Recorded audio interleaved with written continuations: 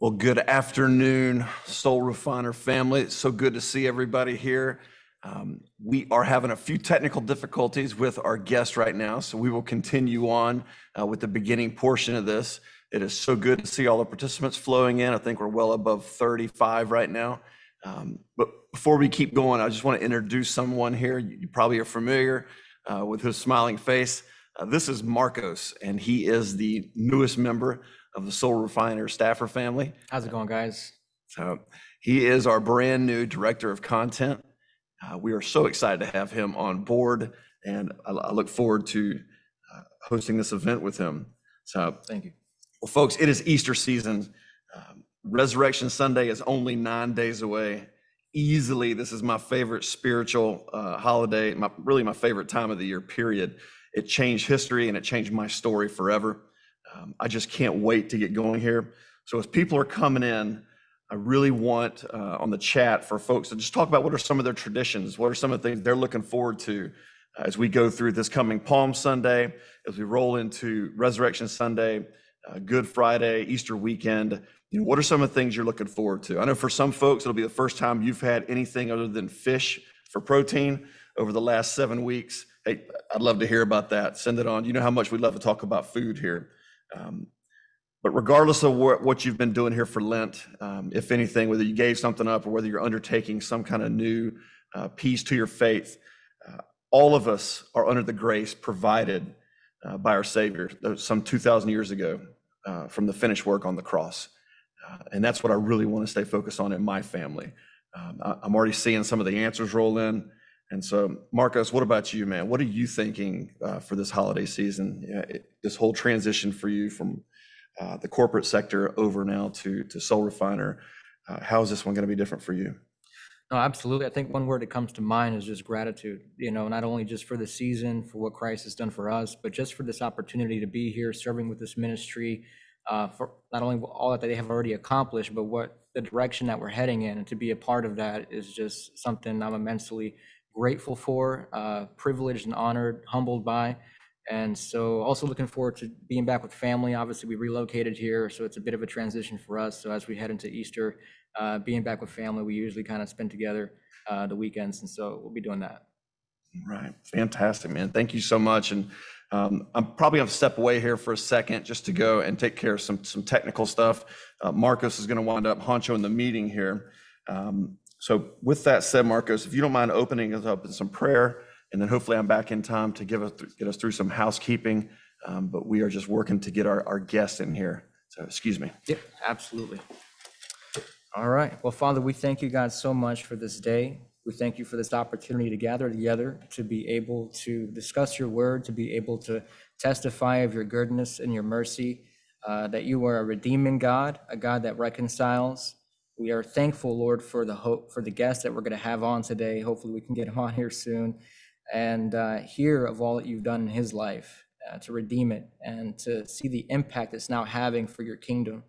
Thank you for preparing the hearts and minds of all the men in attendance today. Thank you for gathering them here, for giving them hope, for instilling your truth into them, Lord, and for bringing hope for a future that's bright, full of freedom, Lord, and your plans and purposes that are good for them. Father, I hope that whatever is discussed here today, that it sows deep into the hearts of these men, that it bears fruit in their lives, and that, Lord, that they themselves can testify of your goodness as well in the days and weeks to come, and that they can be life changers as well for the kingdom to impact other lives as well. Father, we just extend gratitude right now in this time, and we give you all the glory in Jesus' name. Amen. Amen. Thank you so much, Marcos.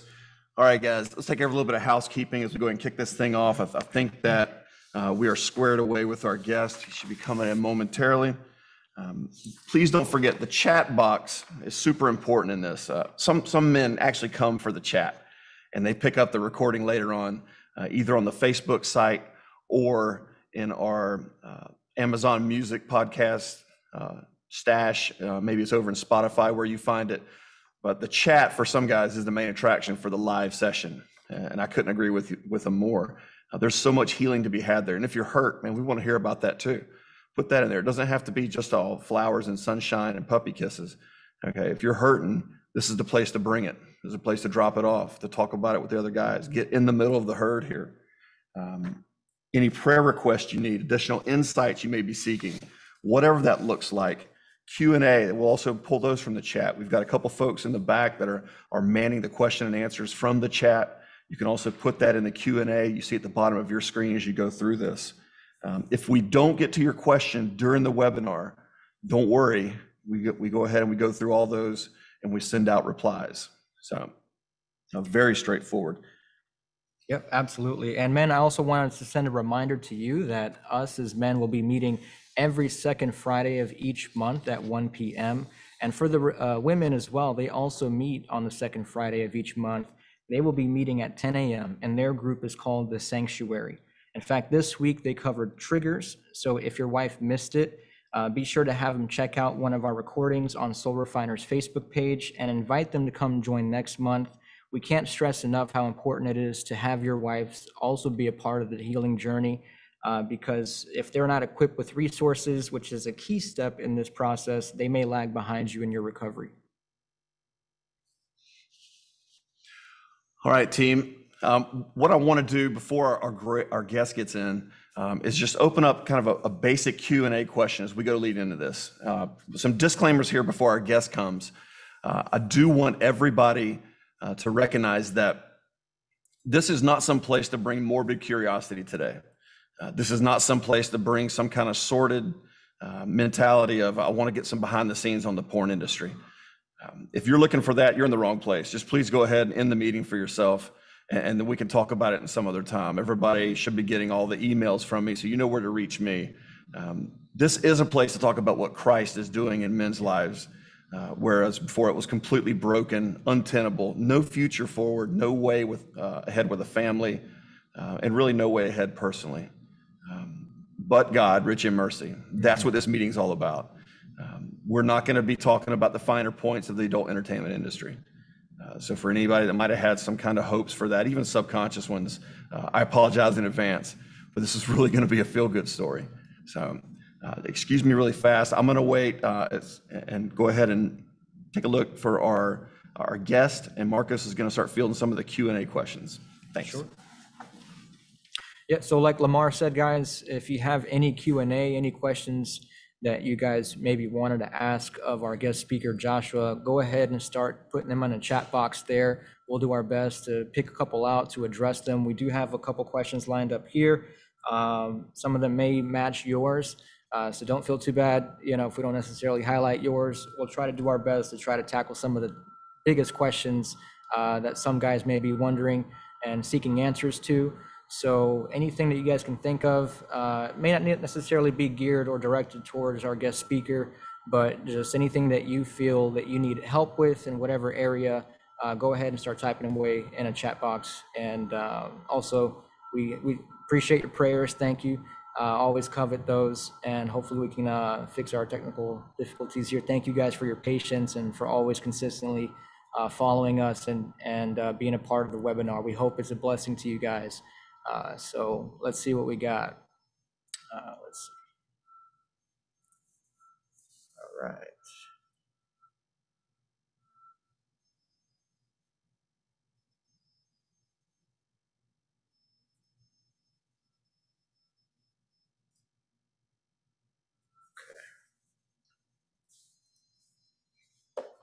Let's see if we can find some questions here from you guys.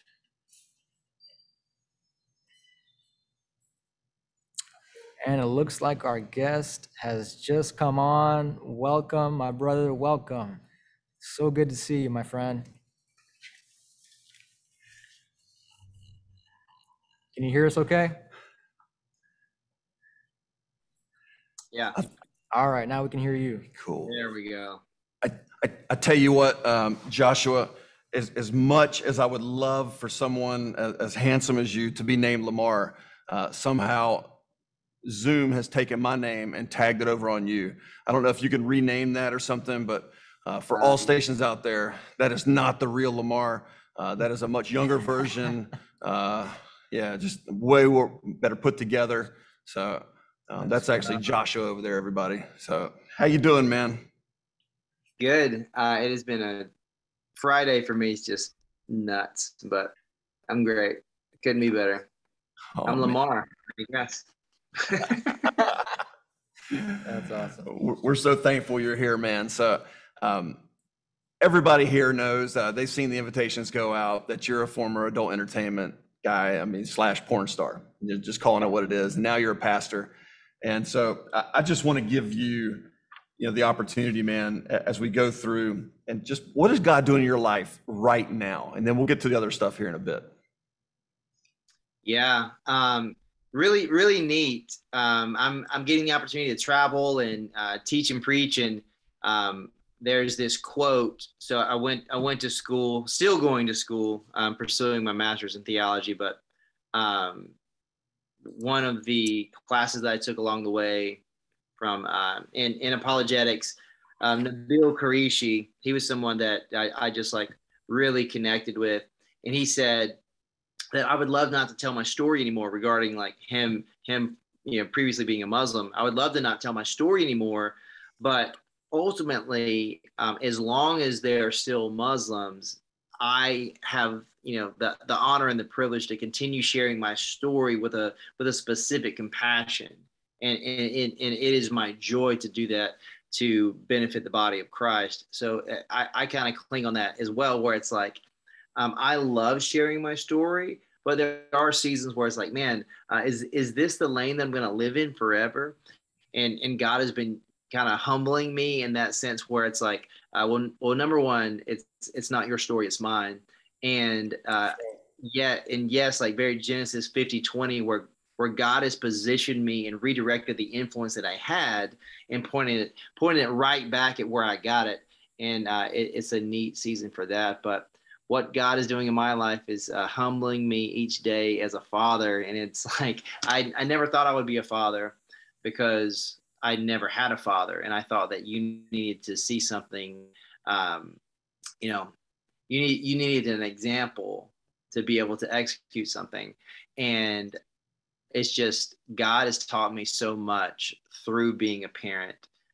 When my son was born, when my first son was born, we had this moment where I walk over and, they just wiped him off and all that stuff. And the nurse was like, you can touch him. And I reached toward him and he grabbed my finger, and man, I just lost it, because in that moment, I tangibly felt the presence of God. And just like, man, as much as you love, his name is Cannon, as much as you love your son, I love you so much more. Wow. Yes. I mean, just that, man, just I am honored that I get to do what I do for a living. And yeah, so that's what God is doing in my life right now. And that's powerful. As you share that, I think of Paul's story and his thorn in the flesh, and how he, brings that up to God, like, Lord, deliver me of this. And no one really knows whatever that thorn was, but to each walk in their own individual journey, we can probably attest to whatever that thorn may be for us. And God's response is that his grace is sufficient for us, right? And Paul speaks about, boasting all the more about his weaknesses so the power of God can rest upon him. And again, to fulfill his purpose for the kingdom and bring others into the kingdom, to bring healing, reconciliation to others. So, man, thank you so much for continuing on this track and for sharing your story. We're so grateful for you. Thank you so much. Yeah, absolutely.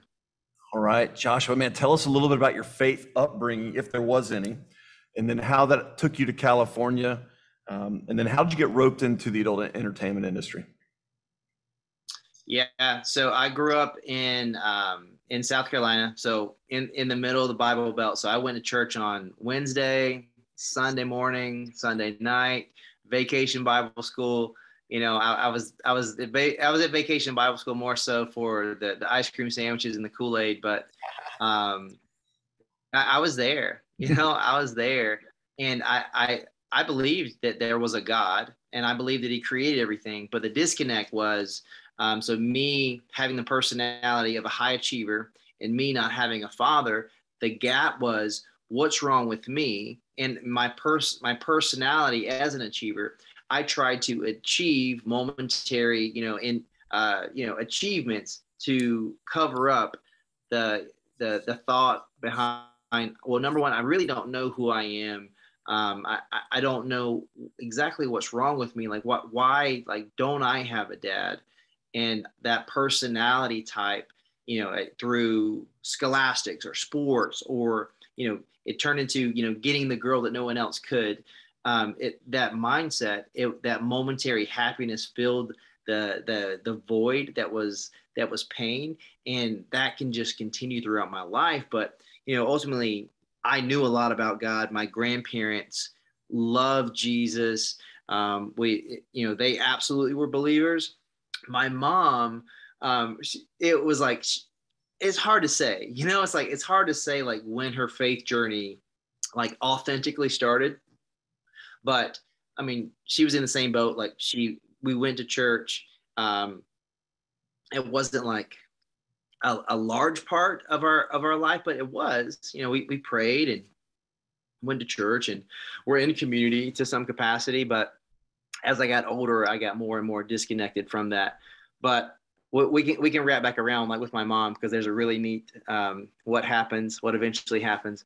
But just so that was my upbringing regarding faith. And then, so if you would have asked me if I was a Christian, I would have said yes, to be clear, though I was not, because I thought, do I believe in God? Yes. Is God real? And did he create everything? Yes, but that's where it stopped. And John 14:6 tells us that, that's not it. And so I grew up acting and modeling. I started doing that when I was about 14 or 15, had a lot of success, went to college, studied theater. And I thought, okay, it's been a few years. I'm doing pretty good. If I put myself in closer proximity to the industry that I want to be a part of, it would make sense for my career to, take off. That would be advantageous for me. So I moved to Hollywood, got an agent in modeling, got an agent in acting. All along the way, I always had more success modeling than acting, even though I wanted it to be the other way around. That's just, sometimes that's how it works. And like, and that's all I wanted to do. And then, like many people who live in Hollywood, it's like, I'm pursuing this, but I'm doing this to pay my bills. So I found myself working in a restaurant, and in that restaurant, 4 girls came up to me and said, "Hey, do you want to be in the porn industry?" And I was like, "The what?" It's like, because for me, I had seen pornography before, but it wasn't real in a sense where it's like, the first time that we took our kids to Disney World, he saw Mickey and he freaked out because he wasn't on a screen. It was too much. So this fantasy became real, and they invited me into their world. And there was, 2 factors at play: this overwhelming curiosity and this gut feeling where it's like, I shouldn't do that. I definitely shouldn't do that. And then they invited me to meet their agent, and these agents are master manipulators. And he asked me, how did you grow up? Why are you here? What do you want to accomplish? I grew up with, just me and my mom. I want to be famous. I'm out here like to be an actor, and I want to be famous. Like that. That's why that. And those questions, like, well, the industry, you could be famous. You're a good looking guy. There's not a lot of good looking guys in the industry. You have acting experience, and actually the industry is kind of shifting where they're making major films, they're parodying movies. And that would be really, it'd be to your advantage that you have this acting ability. And like, man, you could be a star. You can make all this money. You can travel the world. You can do all this stuff. And I heard a very a poor man's version, or a counterfeit version of my dream, because it had some alignment, but with a lot of compromise. Right. And in that moment, I'm thinking, well, so much self-doubt, and just like really questioning my worth was something, regardless of how I was doing on the outside, it was always something that was questioning myself. And I was asking myself, well, maybe this is close as I'll get. Maybe this is as good as it's going to get for me, because maybe I'm just not good enough, because I keep auditioning for stuff, and I get close, but I don't make it. And then I get this modeling job that I really don't want to do, because I just want to be, I just want to be an actor. This is just what I want to do. And I'm like, okay, well, maybe I'll just do one. And that decision to compromise, and that decision to do one, while I thought, okay, it's not going to be a big deal, it immediately changed everything about my life, because once I did one, what I didn't know, it was for a very large production company, and it was a large production, and it got reeled out relatively quickly. So within 2 weeks, this is everywhere. And then what I didn't know is when you sign a contract, you get paid once, but they can compromise that content and sell it to second and third parties over and over and over again. So all of a sudden, this movie's on the internet, and I'm on the cover of a well-known magazine that's all over the place. So very quickly, my agent is calling me. You've compromised your contract. You're fired. Acting, modeling, you're fired. You're fired. My mom finds out through the grapevine, small town South Carolina.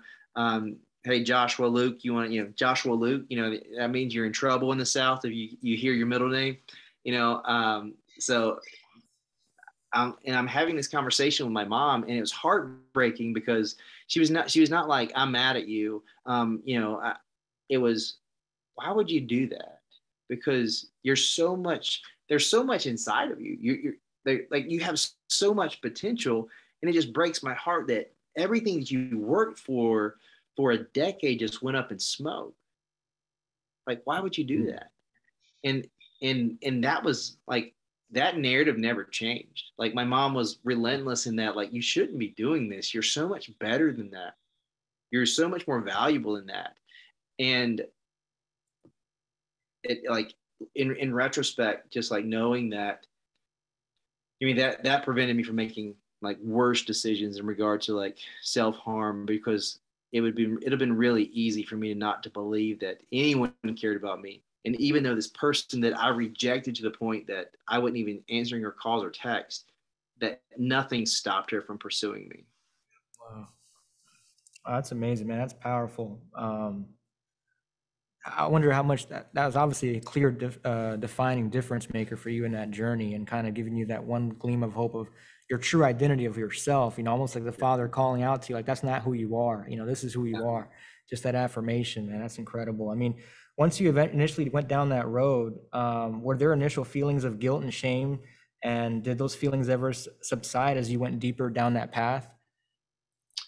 Yeah. So, yes and yes. So, from the jump, from the beginning, it's like, I knew I wasn't doing a good thing. And everyone has this, desire that God places inside of them, that you want to contribute, that Hebrew word radah, like, we're called to rule and reign. We're called to help, take partner in, Jesus's objective in redeeming the world. And so, like, that lies dormant in everyone. So that desire to matter was there. But that voice got really quiet the more films that I did. So I felt an initial shame, and then it just become so monotonous that I was just numb to it. And it was tough, because like, Joshua just eventually stopped existing. Outside of doing my taxes, I didn't exist. You're like a shell of yourself, almost, basically. That, and like, literally, just to make light of it, but just like, I was a dude playing a dude disguised as another dude, like Tropic Thunder, like, right. Because but like, truly, like, that's what, because I went by a stage name that everyone knew me as, and I surrendered. Like, I could have said, no, this is my name, but I didn't do that. So everywhere I went, everyone knew who I was. Like, by like 2010, 2011, if I'm not the most famous like male porn star in the world, it's like, I'm top 5. Everyone knows who I am. And for some reason, like, being in LA and in Vegas often, I don't know if it's just because like the magnitude of the depravity or what, but like, everywhere I went, people knew who I was. And so people, like, at the gym that I went to, where I got my hair cut, like, things like that, like, that's what they called me. They called me by my stage name. I allowed it, and it never changed. So as I pushed out everyone that I had authentic relationships with, because if you really know me, I'm accountable to you in some capacity. So like Genesis 2-3, it's like, Adam and Eve are naked, they were walking, there was no shame, and all of a sudden sin enters the picture, and we're hiding from God, and we're covering up because I don't want anyone to see that I'm naked. So it's like I felt ashamed and guilty, so I hid myself from everyone that mattered, everyone that truly mattered in my life, because I didn't want to look them in the eye, because that was the only way that I could get up and do what I was doing each and every day, because no one was holding me accountable. No one was saying, what are you doing? You're better than that. You're doing a terrible thing. So to answer your question, so both, it's like I felt guilty, but very quickly I became numb and nothing mattered. Man, thank you so much for that. I think it's so important as the men on this session, and then for all the watches that come after this, that they understand that when we reach that point of near apathy, that is a true red flag moment. The Holy Spirit guilt is one thing, the satanic condemnation is a whole nother thing, but that just numbed out, apathetic, going through the motions, that is the true red flag. I need some desperate help. And so, speaking of that, what were some of the nuances of the industry that kind of pushed you to a rock bottom moment where you just said, this has all got to change? Yeah, I mean, for me, it was like compromise after compromise after compromise. And an additional factor was that people in that industry were beginning to die, like via suicide, or if you look at the data, it's just so bizarre. I mean, not even bizarre, but sad that like girl after girl after girl ends up in either DUI, that they crash and they end up dying, or they end up getting killed, getting beat to death by a significant other. And because you end up in relationships where you're not being valued and you believe you don't have any value, so you stay there and you live your life as such because you're defined by your mistake. So your sin defines who you are, and it defines how you live your life, because you look at your future and you don't see one. So it's like, if I am worth less, why would I demand someone to treat me like I have worth? So my expectation from you is for you to abuse and take advantage of me. That's my expectation. So seeing the people that I knew, because that was my world. I was working 25, 30 times a month. I did 1,000 films in a 6-year period where the industry essentially shuts down in December and January because award shows and stuff like that. So in a 10-month period, for 6 years, I did 1,000 movies. So I was pretty much on set, at minimum for about 4 or 5 days a week. So that was my whole life. And the copious amounts of just doing that time after time after time after time, it just chipped away at my soul, because like, man, it's like, I wanted to do something else. But what the enemy wants you to do is you believe that there's no way out. And he wants to distract you from any other opportunity, and wants to define your worth indicative of your behavior. And I truly believed, well, I'll never be a father. I'll never be a husband. What other occupation could I do? I don't have any value. I don't have any gifts or talents. How could I contribute to an organization? How could I lead someone? That ship has sailed. My life is over. So the only thing that I could do was stay in the industry, or like just hope that maybe I would build up my own production company or start directing, because like literally I did not see a life, a career, anything outside of the four walls that was pornography, because I thought like, well, that's just who I was. Wow. It's incredible how the lie can become the embodiment of your identity, which is the biggest lie to keep you within that sin, and you have the answers in front of you, the solutions in front of you, but you don't believe you're worthy enough to partake or to step out that door into a different lifestyle. And so it's like this self-fulfilling cycle of defeat. It's so terrible. So at some point you found yourself breaking out of that industry.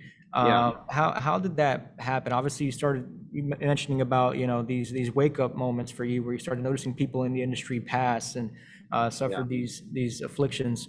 What was that transition like for you? Yeah. So I had this interaction at a bank where I was going to deposit a check, and normally I would just do the Dropbox or ATM because the memo on the check said what it was for, and I didn't want to face the music because I was ashamed. I knew what I was doing.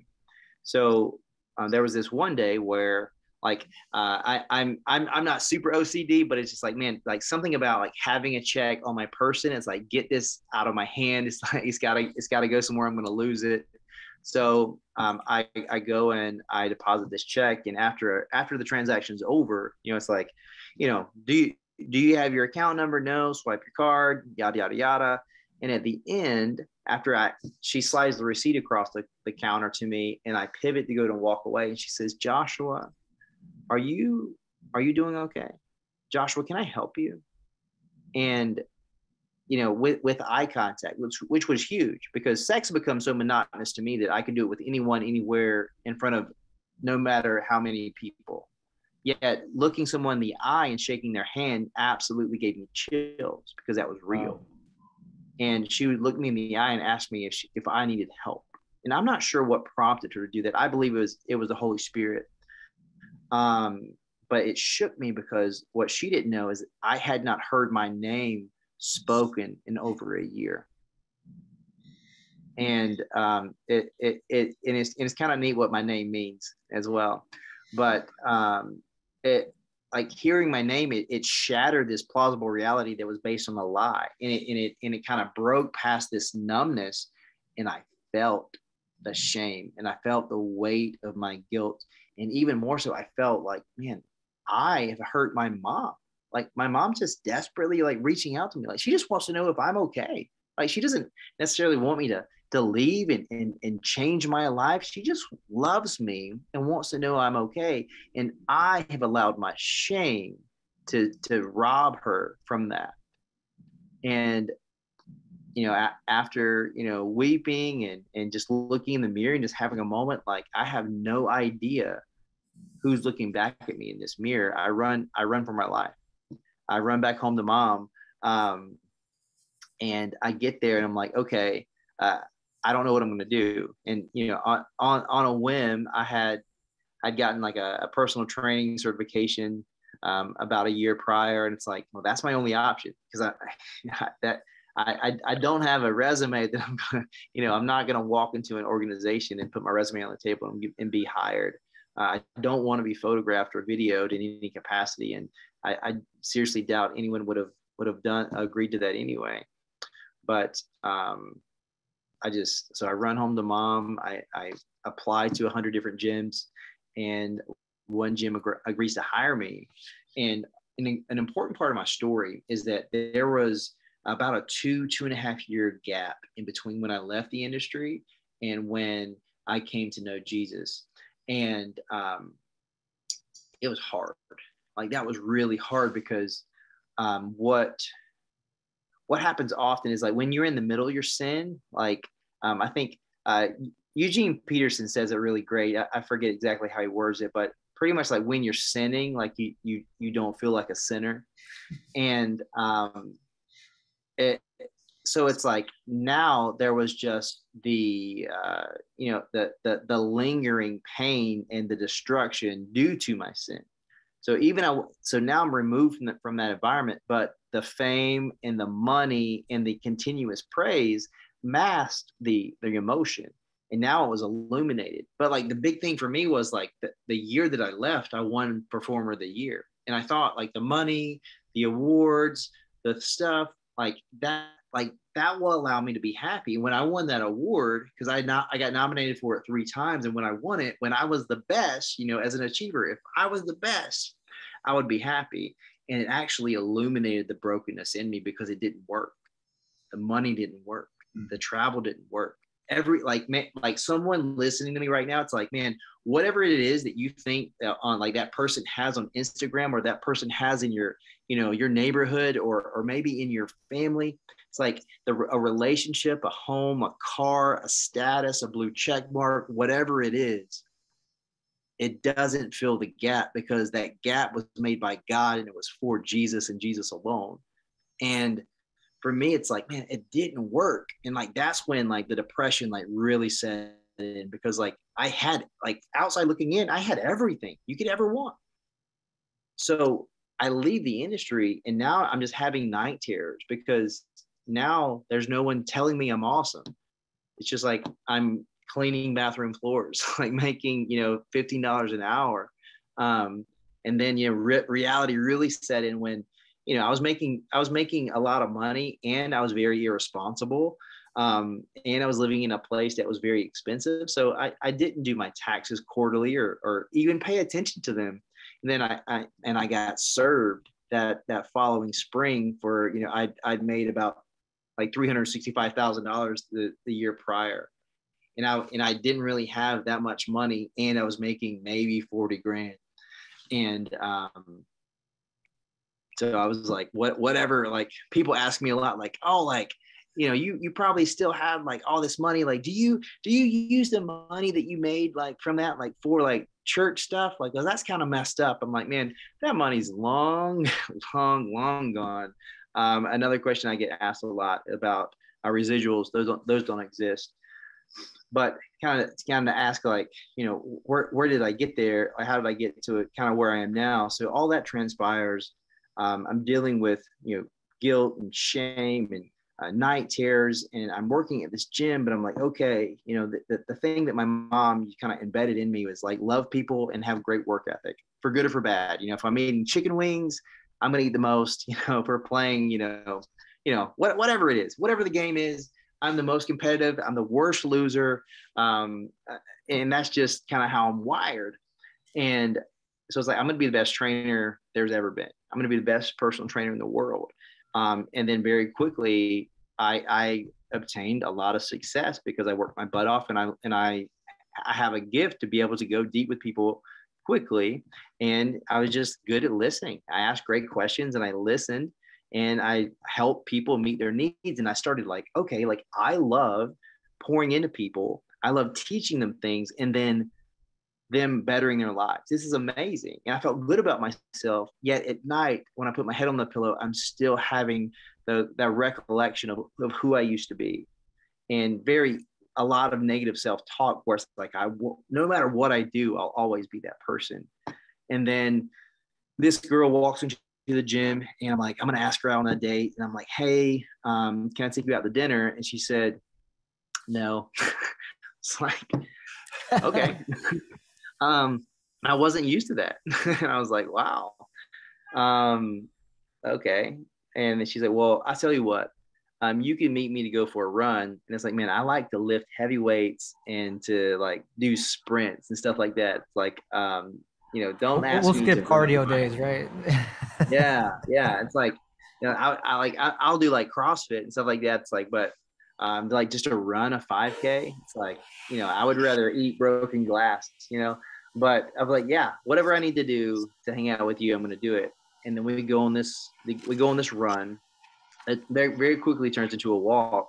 But as I'm waiting on her to get there, I just had this like guilt. It's like, man, along those lines. So I painted the picture that there was a 2-year gap because I lied to everyone. I lied to everyone that I met. I didn't want anyone to know what I did. And there was another level of shame. Like I made up lies about what happened. Like I told people that my dad was dead. I told my people that my dad lived in a different country. And the reality is he lived 3 miles away from my mom. But I was ashamed. And that's just how I lived for 2 years. Like even though I was having success, like I was still a mess. And we go on this run and I'm like, man, I can't hurt another person, because there were people that I tried to like date or hang out with or have even a friendship with. And because I withheld pretty important information, especially like we're going to have a relationship, I was like, I don't want to hurt this person. And that was the first time I felt like that in a long time. Because I don't want to hurt this person. So as the run turned into a walk, I'm like, hey, I want to tell you something. I did a little bit of porn. She's like, what? What'd you say? And I was like, you know what? I was like, no, I'm not going to tell a partial truth. I'm not going to try to minimize it. I'm just going to tell the truth. And I told her everything. And after I told her everything, she was just like kind of looking at me like, okay, I didn't. And she's like, I didn't expect for you to tell me that. And then she kind of pauses, and then she looks me in the eye and says, I want you to know something. A person is not defined by the worst thing they've ever done. They're not defined by the greatest thing they'll ever accomplish. Each and every person is defined by God. Do you know who God is? And I was like, I put on the mask, right? So, I put on the first date mask. When you go on a date with someone for the first time, more often than not, you're not yourself. You're the version of yourself that you believe that they want you to be, because you want to be liked, you want to be affirmed. So I put on the mask of the Christian. I'm like, yeah. And, I told her what I knew. I was like, yeah, I believe that God is real. I believe he created everything. I even believe that time, space, and matter came into existence at the same time. And there had to be an external, existing, intelligent being to have, to be the catalyst for the force that created those things. Absolutely. Yes. She's like, okay, that's great. What's your relationship with Jesus like? Like, what is your walk like? Like, what does that look like practically in your life? And I went to lie, but I couldn't speak. It was like my throat was like closed. I couldn't tell a lie. And I was just like, I don't know. I don't know. I don't have an answer for that. And then she was like, well, I came to know Jesus, as a teenager. This has been my life so far. It hasn't been perfect by any means. But this is what my walk with Jesus is like. This is the church that I attend. This is, this is where I do life.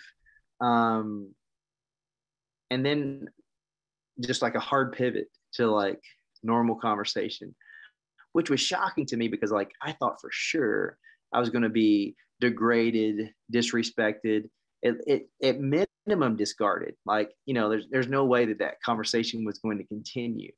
And yeah, it's like very like Colossians 4, 5, and 6, right? So Colossians 4 verses 5 and 6, right? Having wisdom, as walk with wisdom toward outsiders, and her speech was, gracious. Her speech was gracious, and I love the last part of that verse, like you like to knowing how you ought to answer each person, because Jesus was individualistic when he approached Nicodemus or the woman at the well. He was great at asking questions to prompt critical thinking. And that's what she did for me. Like, she cultivated a curiosity, and she conveyed, a piece that I didn't understand. And I was like, how could she respond to what I said like that? And it kind of broke down some boundaries for me. And then, we spend 2 hours walking and just talking about, just normal things. You just getting to know people. And then later that week, she's like, hey, do you want to go to church with me? I normally go to this one church, but a lot of people from the gym go to this other church. You want to go check it out? And I was like, yeah, absolutely. Yes. Like you've got my attention, I want to know more. And we go there, and when we walk in, their mission statement is on this like really neat, like stained wood thing. And it says, our mission is to love people where they are and encourage them to grow in their relationship with Jesus Christ. And I was like, you want to love me where I'm at? I don't know. Like, you don't know me, bro. You don't know how broken I am. You don't know how dirty I am. Like, I don't know if that applies to me. And I'm pretty sure that I deserve death is what I deserve, like based on what I know. And we walk in, and everything's fine. Everyone's super kind. And but this pastor gets up there, because from my experience, it's like if you don't have a 3-piece suit on, and if you have a wrinkle in your shirt, you're going to hell. Like that. Like, that's how I grew up.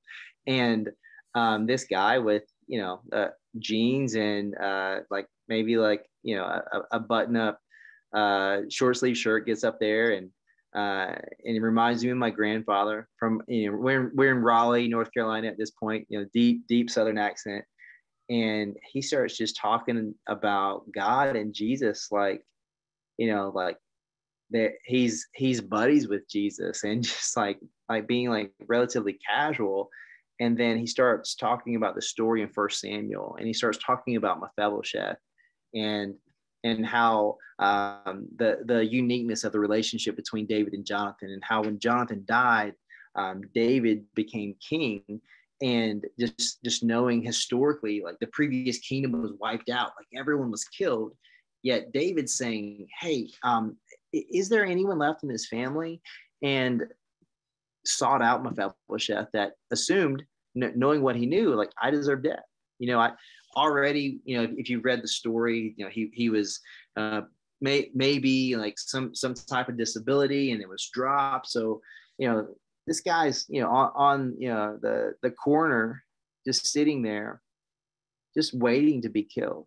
And David sends a guard, and he extends his hand, he extends grace to him, and he offers him a seat at his table, not for a day, not for a week, but forever, and restores his land even. And then he pivots, and he's like, and so much more does Jesus see you in the middle of your sin, when you are deserving death.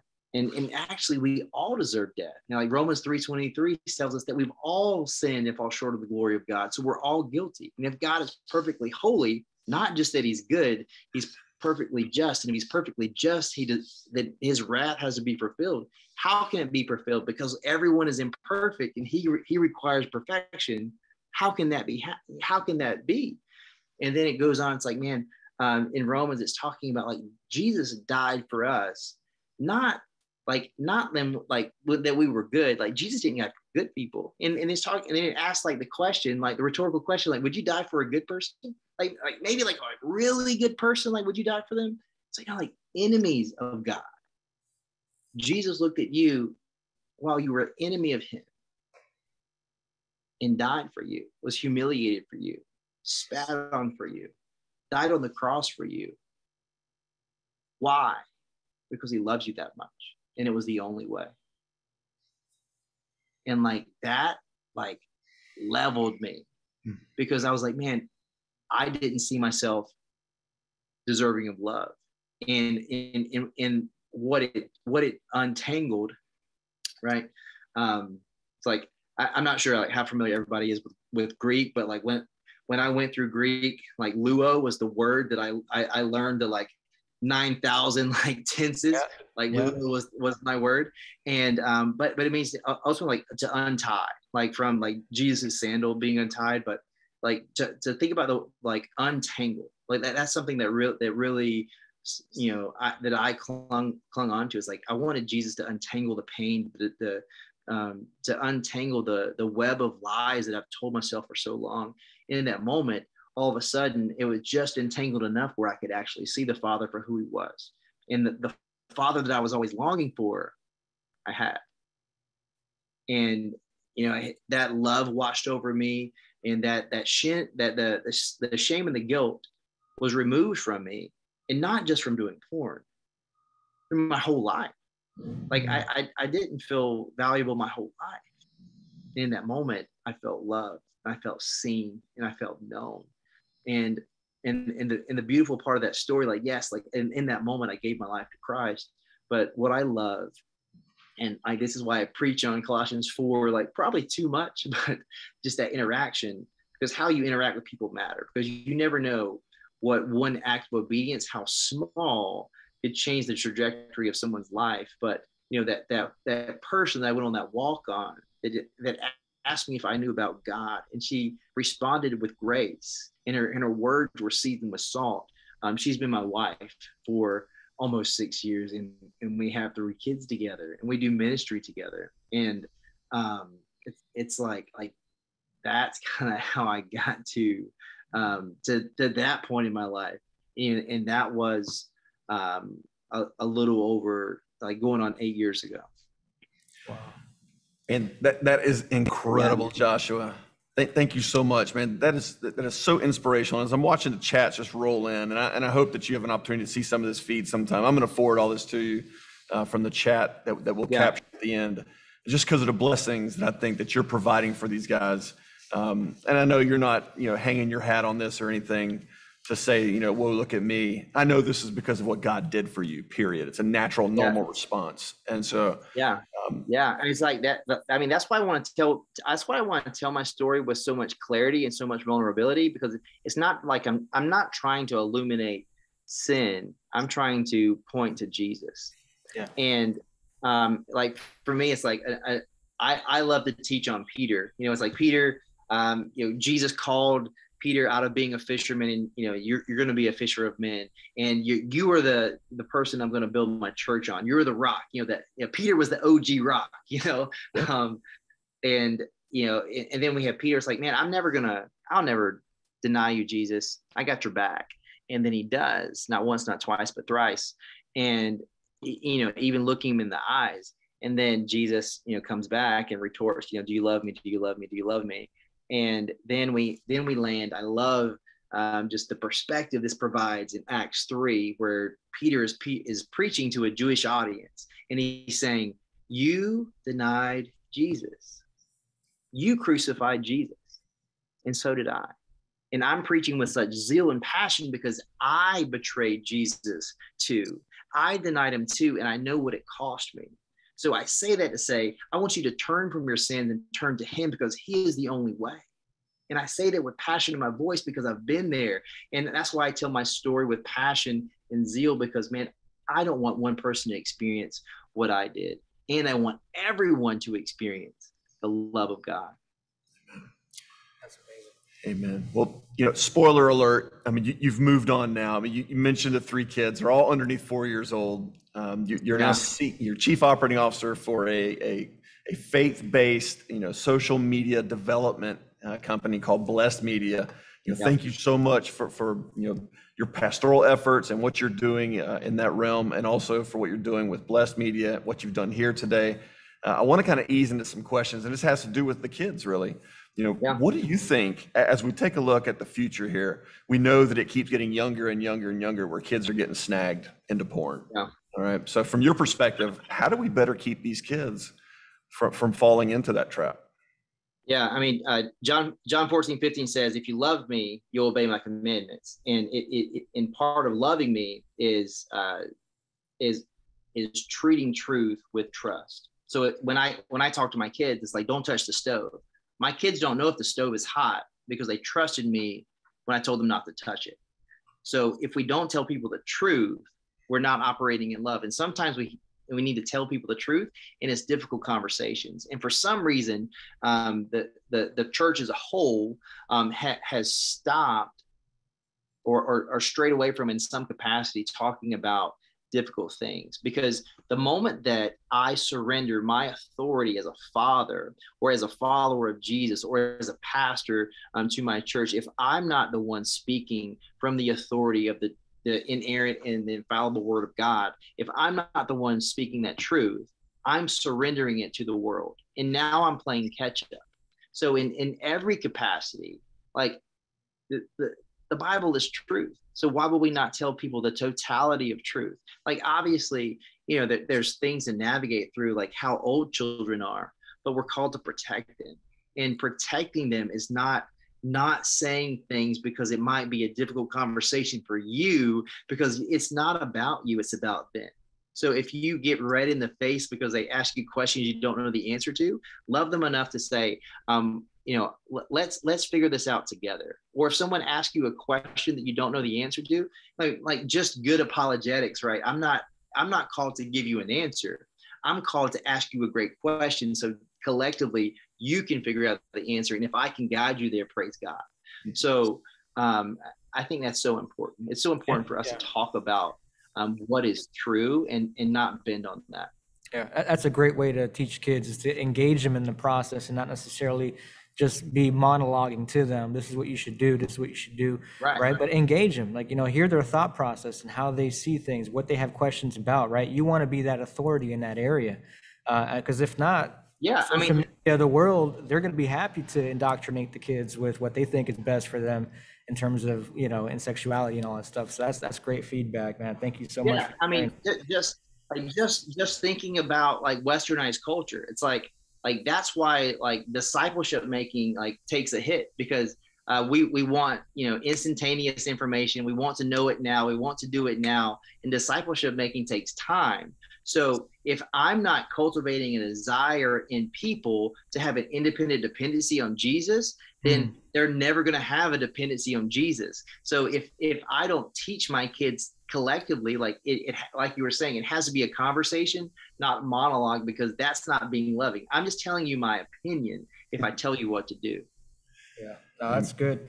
And that's a great response. I mean, just to go on to another question here that we've got, someone was asking, how do you shed the old self and kind of bring in the new self? Obviously, we know we all go through this process of sanctification, and we all have different backgrounds and stories, and at times the enemy can kind of come in here and there and try to, you know, cast that condemnation and those fiery darts at us, you know, sometimes even when we're rock bottom and low. What's your response, or how do you combat that and continue to walk faithful? Yeah, I mean, number one, I mean, 2 Corinthians 5:17 is real. It's like that person is dead.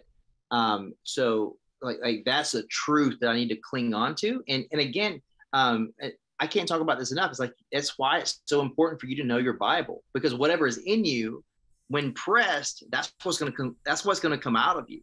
So for me, I remind myself with truth. I remind myself what Romans 8:1 says, right? And so there's no condemnation for those who are in Christ Jesus. So like that's who I am. Like I'm a child of God. I'm redeemed. I am restored. I am worth dying for. You know, the creator of the world that breathed the world into existence saw me and believed that I was worth dying for. So if that's my value, then I'm not going to allow an antagonistic comment or an intrusive thought to lead me in that direction. And again, know your Bible, right? Take every thought captive and make it obedient to Christ.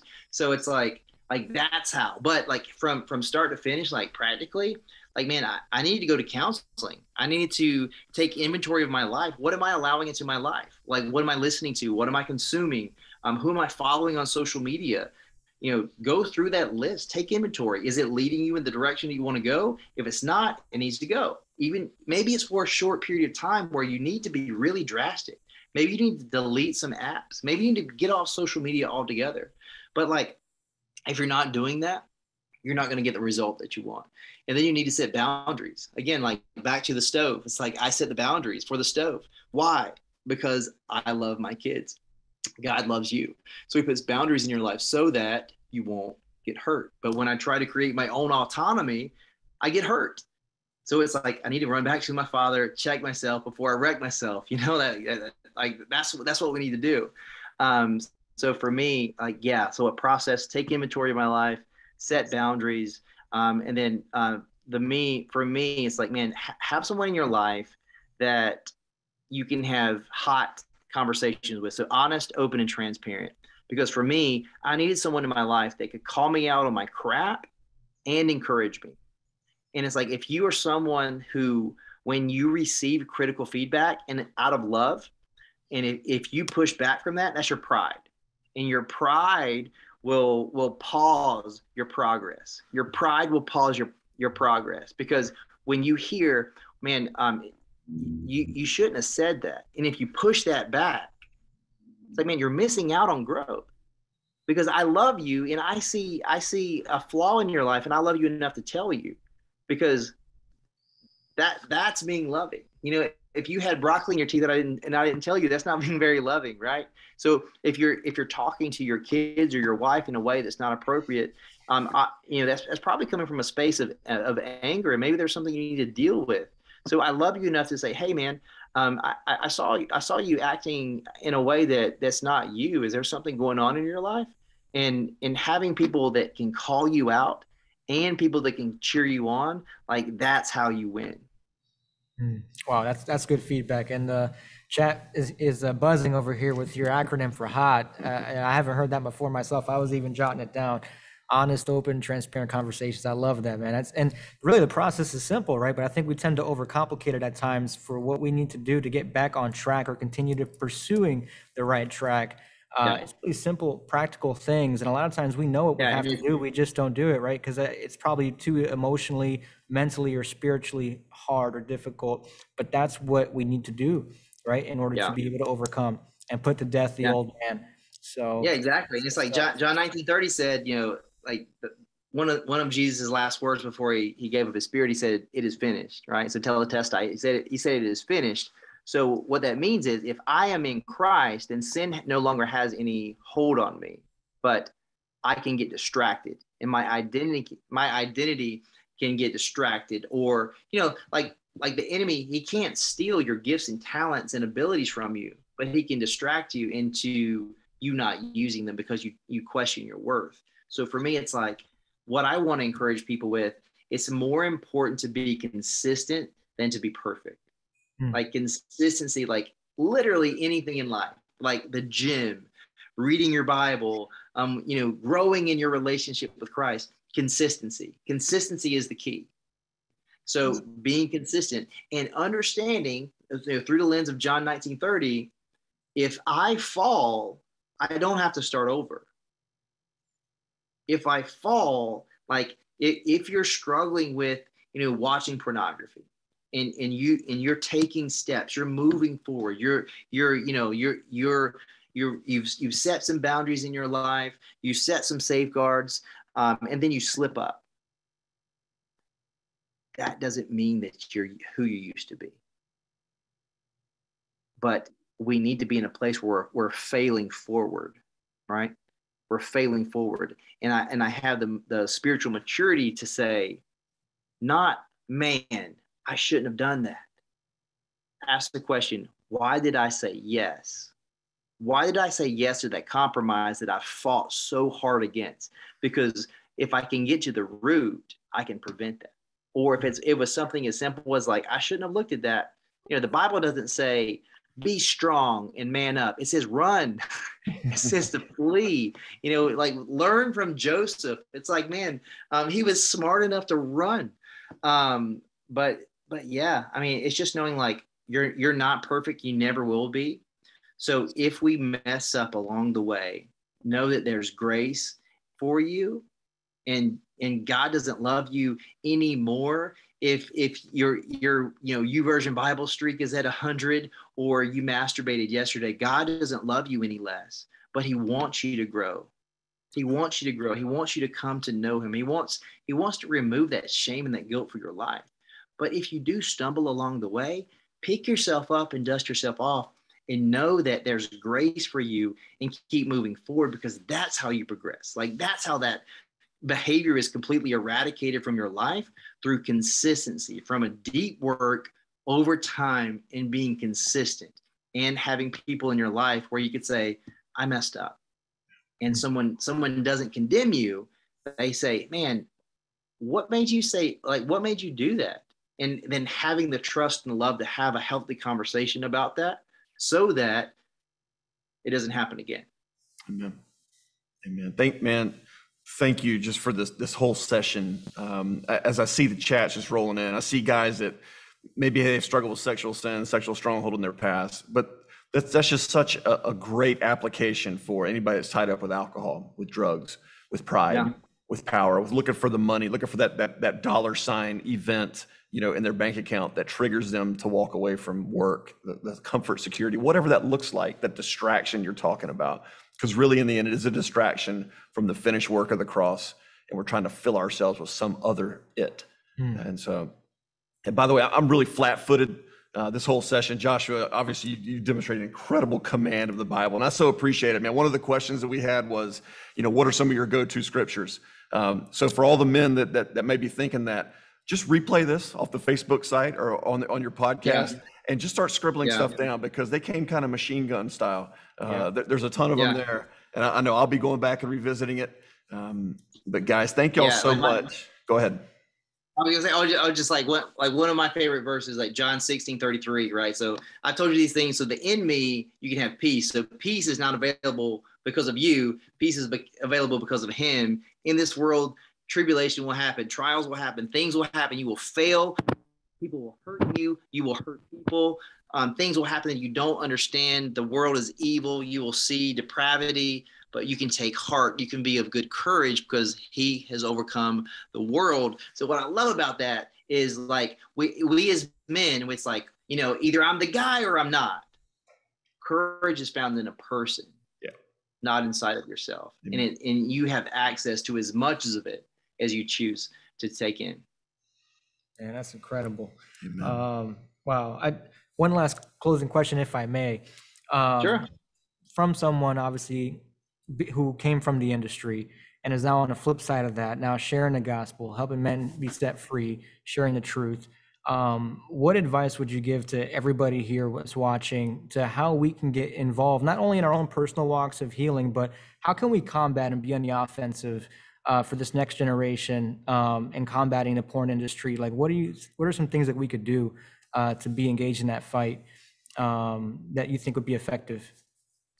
Yeah, that's a great question. I mean, I think that the most beneficial thing you can do if you want to combat pornography is create the grace and the space for people who are struggling with it to have conversations about it, because they believe that they're alone and they believe that they're dirty and they believe that they're stuck.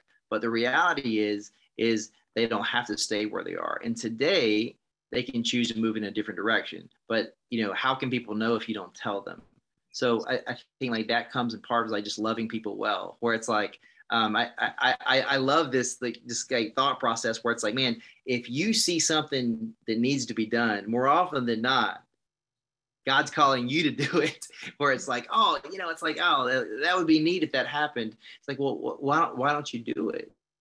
And I think like, yeah, like a practical way is to, are you in a small group that you've been in a long time and you're in that small group because you're comfortable? Like, are you growing, or is that just really like a hangout with your buddies?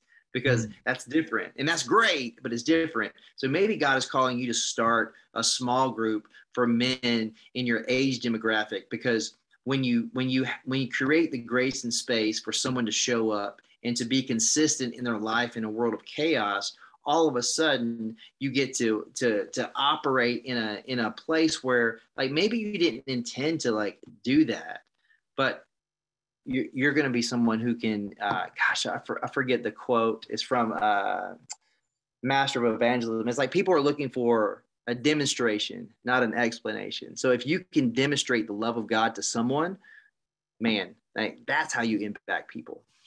Amen. That's solid. Amen. Yeah, people don't really care about our theological backgrounds, to be honest. They care about what Christ did in our lives and how we can relay that to them. That again, it's like I could talk about this all day long, but man, when it comes to like westernized culture, like if we could get our head around, it's more important to be theologically competent than theologically eloquent. Like, man, oh man, what a world it would be. Yeah. That's good. Awesome, guys. Well, Joshua, thank you so much for being on here with us. Thank you for opening up your heart and your story, for all the great advice, for regurgitating all of this great scripture to us and showering us with God's truth. Man, you're a blessing. We want to take a second here to just close out and pray, unless you had some other announcements or things you wanted to cover before we close. Sure. Yeah, Marcos is going to close out here in prayer in a second. Man, I want to thank you for being here. You know, none of this runs if you're not here. I still see almost all the guys stuck around through the 1 hour mark, which is kind of tough to do. A lot of guys are in a professional environment and maybe they're running out of time. And so I'm just thrilled as we went over that it's just an incredible outpouring here. So next month, May 13th, Friday, I know some people are a bit scared of that. Okay, don't be. It's going to be a blast. I promise. It's the next mission brief. We do it every second Friday of the month at 1 p.m. Eastern. I can only imagine how quickly we're going to try and ask Joshua to come back. We still have some further questions. We still have some further thirst. I'll be honest. I know I do. Just about what God's doing in his life, you know, especially in the professional realm now, and then also what's going on with him. From a marital standpoint, a co-ministry standpoint with his beautiful wife and his incredible kids. So thanks again, Joshua. We appreciate it. Marcos, would you mind closing us out in prayer, brother? Absolutely, absolutely. Father, we thank you so much for this amazing testimony, Lord. Your word says that we overcome by the blood of the Lamb and the word of our testimony. And Lord, we thank you for encouragement. We thank you for the sharing of your truth and your scripture, Lord God. I pray it has blessed each and every single one of the men here in attendance today. Lord, bless Joshua, bless his ministry, bless his family. Continue to guard and protect him, Lord. Continue to provide increase there for the proliferation of your truth through his testimony, Lord, to be glorifying to you, to be impactful to millions of men worldwide. And Father, may you be glorified in this session. And we're just so grateful and so thankful, God. And we just give you all the glory in Jesus' name. Amen. Okay, for Amen. folks that are still sticking around here, this will be available on the Soul Refiner Facebook site.